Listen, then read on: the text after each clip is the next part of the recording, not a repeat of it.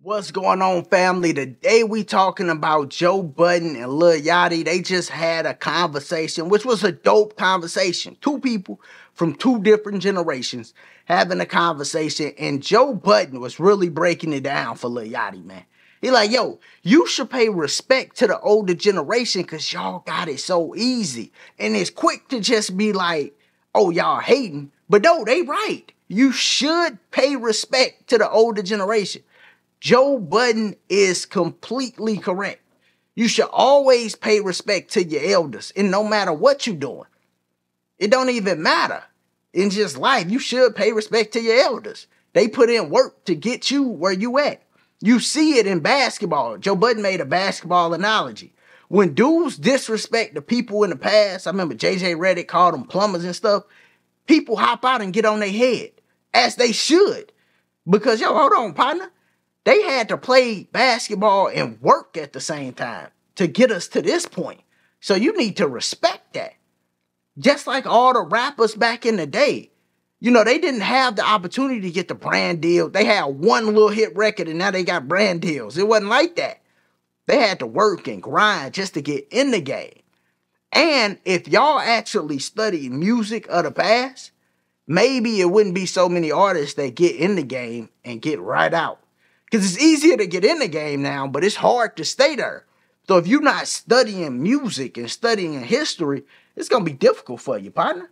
You're going to be struggling. And a lot of these young artists get in, they have one little hit, and then you like, yo, such and such ain't. Nah, he ain't got nothing else. Y'all love to grab stuff from the past and sample. You know what I'm saying? If you could sample my stuff, you need to respect me. That's kind of where Joe Budden was getting like, yo, dog. Y'all love to, y'all go in the past and sample everything and just remake the same song over. Y'all should be paying people respect. And when you don't, yeah, people should come out and say something. That's logical. Like, yo, dog, don't disrespect LL Cool J and Rakim and all of them. I got a video coming on LL Cool J too. But don't be disrespecting them, dog. Like, what you doing? That should happen. You know, so salute to Joe Budden for just telling them how it and breaking it down better than he did the first time. Because remember, they had a conversation back when it was like Everyday Sports or Everyday Hustle. It was the show with Joe Budden and DJ Academics. And Lil Yachty went on there and they had a conversation. That was just crazy, right? Joe Budden yelling to the top of his lungs and stuff. This was different. I like this conversation more because it was them actually having a real conversation and sharing their thoughts and opinions. But yeah, the biggest problem with the younger generation, my generation included, is don't nobody study anything. It ain't just hip hop. Nobody studies anything. Maybe we all gotta stop, just being entertaining and study more. You see what I'm saying?